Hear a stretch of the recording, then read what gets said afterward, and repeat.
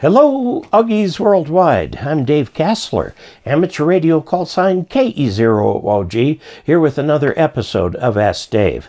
Today's question comes from a fellow by the name of Bill Manley.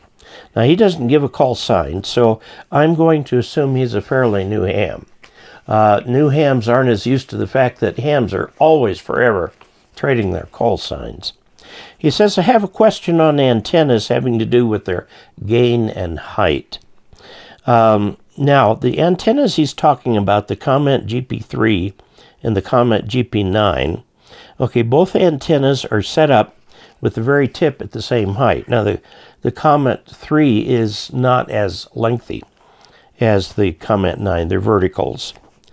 These antennas are vertical antennas used at VHF and UHF. Now, here's the thing. The taller one has got several antennas on top of each other, okay?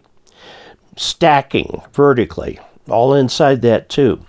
Now, what this does is it causes the overall pattern to come down more toward the horizon.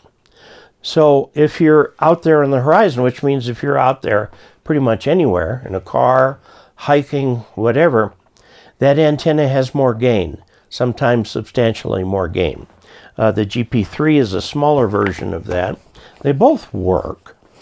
Now it says, if I had two of those, the Comet 3 and the Comet GP9, would both antennas set with the very tip at the same height, would the gain of each come into play with their performance? Well, height matters. You actually, when you have the tips at the same height, that's the equivalent of having the Comet GP3 at a higher height. Okay, take, if you will, the kind of gravitational center of the antenna. And if you put the two at the same height, the gravitational center of the GP3 is higher than the gravitational center of the GP9. How much difference is that going to make? So little it'd be very hard to measure. Okay. If I got the GP9 mounted and it might work better with the higher gain, I would try to mount them, the GP9 in the same place you had the GP3 mounted, and just get it up in the air as much as you can. I wonder if the gain really would not help if the antenna was not reaching any higher. Now, remember, the second rule of antennas is that height matters. The first rule of antennas is everything affects everything. But the second rule is height matters, especially on UHF and VHF. You want to get that antenna up relatively high. Now, your trade-off is this. The losses in the coax run versus the length of coax that you have to get up to the antenna. Because coax gets fairly lossy at 2 meters and 70 centimeters.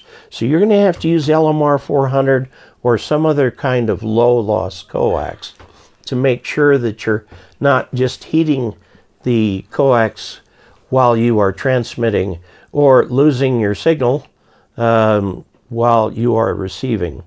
So if the cable run is more than about 25 or 30 feet, I'd look for a different way to mount those antennas.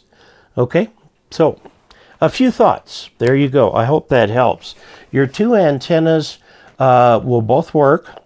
The 9 is the higher gain of the two antennas, and it does that. It has a circular pattern, but there's a big null in the middle. Now, if you get the longer antenna, it gets the higher gain by squashing the pattern down toward the horizon more. Okay? So, I hope that helps. And if you're watching this video, please subscribe to this channel. Please click like. There are ways of helping this channel financially. You can look into those too at dkassler.com/support and see if one of those works for you.